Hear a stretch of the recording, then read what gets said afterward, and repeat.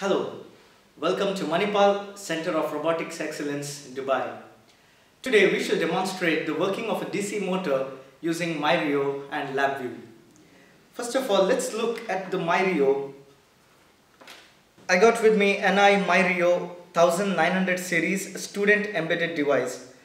This tool you can use to teach and implement multiple design concepts with one reconfigurable I/O RIO device. Featuring I/O on both sides of the device in the form of MXP and MSP connections. It includes 10 analog inputs, 6 analog outputs, 40 digital I/O lines, Wi-Fi, LEDs, a push button, an onboard accelerometer, a Xilinx FPGA and a dual-core ARM Cortex A9 processor. Well, I got with me now a motor driver L298N series. This motor driver can control up to 2 motors of 2 amperes each in both the directions. It's basically an H-bridge, which is an interconnection between the motor and the MyRio. Okay then, let us start interfacing the motor H-bridge NI MyRio with LabVIEW. Let's connect the power supply, the inbuilt DC power supply cable, which is available along with a complete kit of National Instruments MyRio 1900 series. Let's plug in the USB cable into it. Well, next forms one of the very important connections, how to interface the motor, the H-bridge and the MyRio. So we have a DC motor, very simple DC motor, which runs from 6 volt to 12 volt. We have 2 positive and negative power supplies, wherein you switch the power supplies, they turn in the anti-clockwise and the clockwise directions. Coming to the H-bridge, one of the very important parts, we have enable A, the initial pin, which will be going to the PWM of MyRio. We have INT1 and INT2, that is 1 and 2 will be going to pin number 11 and pin number 13 of MyRio. Let's start the connections.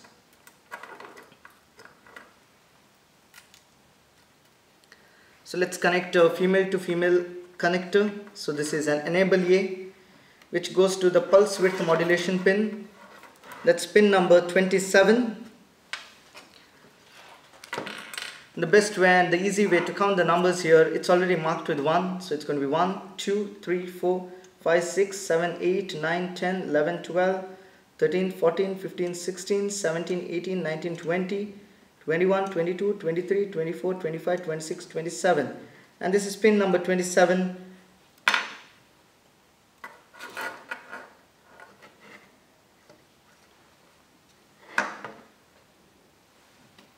Let's take 2 female to female jumper cables, and this goes to pin number 11.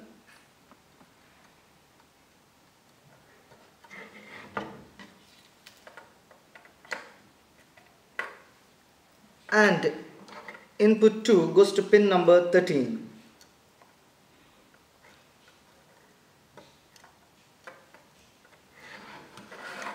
Well, we have the motor out 3 and out 4, which goes to the 2 terminals of the motor.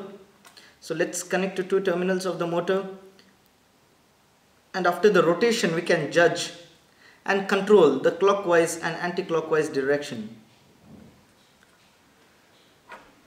Well, another very important component is the plus 5 volt. Since it's a male to male pin, let's give a female to female converter, and plus 5 volt is readily available with MyRio. Out here, the corner one, plus 5 volt.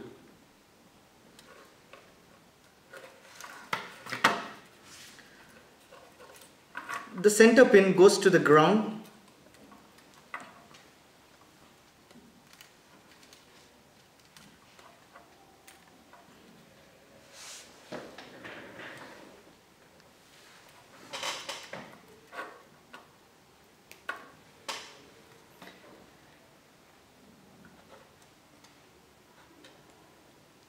And the circuit is partially complete. Please note that there's a jumper cable, the jumper pin at this particular slot, it always should be closed.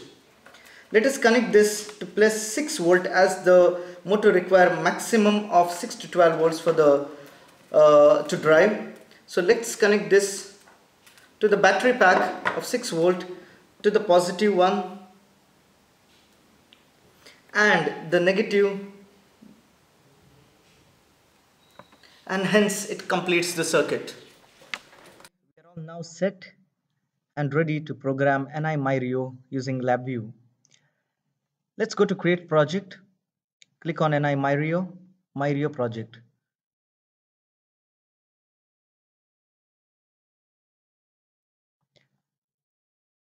You can see an option plugged into USB. As we have connected MyRio with the USB, there's also option for connected over Wi-Fi. If you configure the MyRio with the Wi-Fi, let's click finish.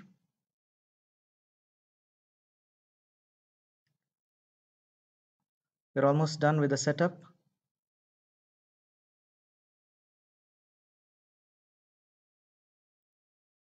As you can see, NI MyRio specified over here 1900 series. Right click, new, create a VI. And next, let's have a shortcut key Control T to have the front panel as well as the block diagram parallel to each other. And let's start programming. Let's go to structures, pull a while loop.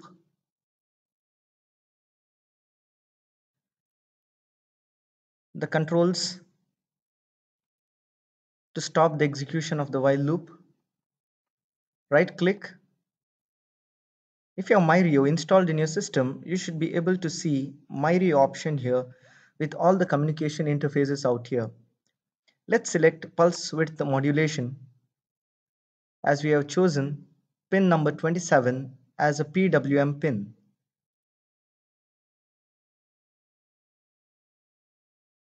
Setup using constant input express VI.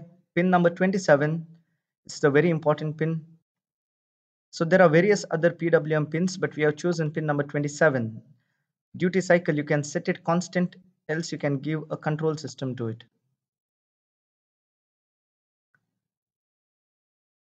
As you see, the input to the duty cycle and frequency has to be given, and let's control it. So let's create a control.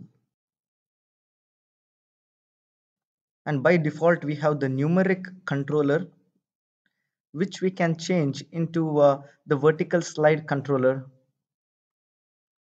We are done with the pulse width modulation. Next, we want to control the motor in the clockwise or anti-clockwise direction, and this can be done using the digital out pin. As you already know, pin number 11, go to this plus sign which adds pin number 13. So we have two pins for high and low configuration.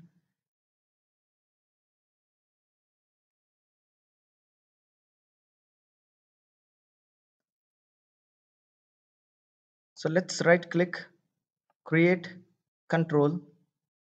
It's a Boolean control. Right click, create control. You also see the arrow mark is not broken now. It means the complete program, the circuit is complete. Let's do something with the front panel to give it a little bit of aesthetic look.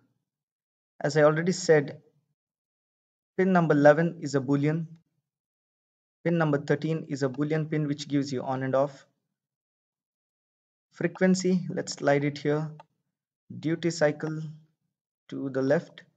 And let's replace this duty cycle with a vertical fill slide. Looks neat. And let's replace the frequency 2 with the vertical fill slide.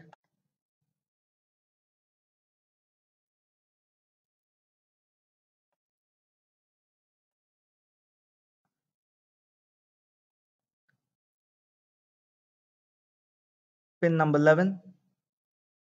Let's increase the size of the toggle switch for a better control. Easy control. Let's increase the size of toggle switch. Let's little down with the lower arrow mark key, and to stop the execution of the loop,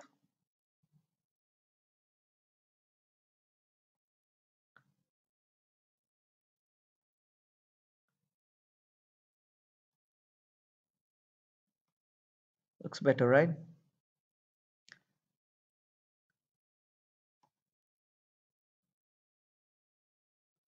Let's name it DC motor control using LabVIEW space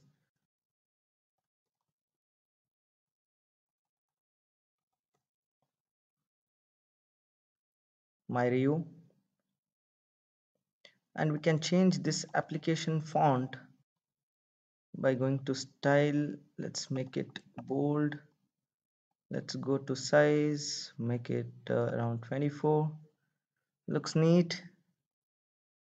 And the toggle pins switching on and off. And yes, we are all set to run the program now.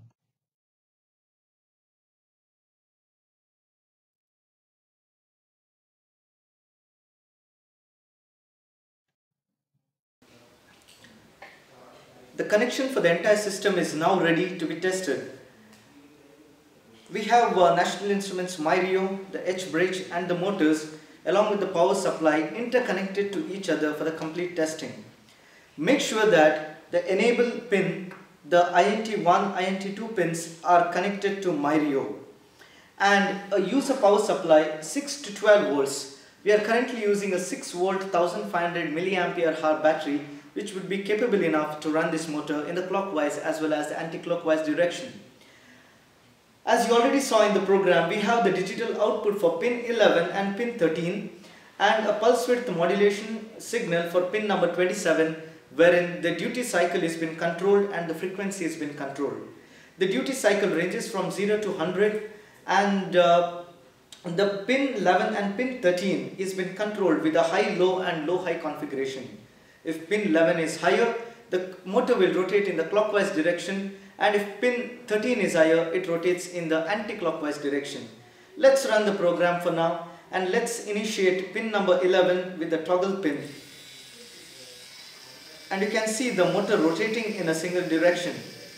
Let's reverse the direction of the motor just by changing the pin.